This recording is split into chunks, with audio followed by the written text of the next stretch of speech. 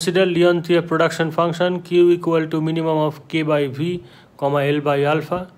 Consider the Solow equations. Equilibrium S equal to I equal to K dot plus delta greater than 0, and S equal to MPS into Q, small k equal to K by L.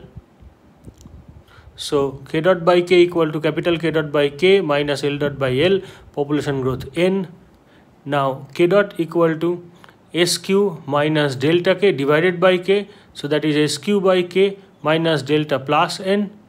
At optimum, Q star equal to K star by V.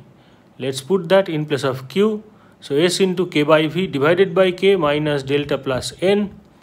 At steady state, K dot by K equal to 0. So we have S by V is equal to delta plus N. The Harrod-Domar condition.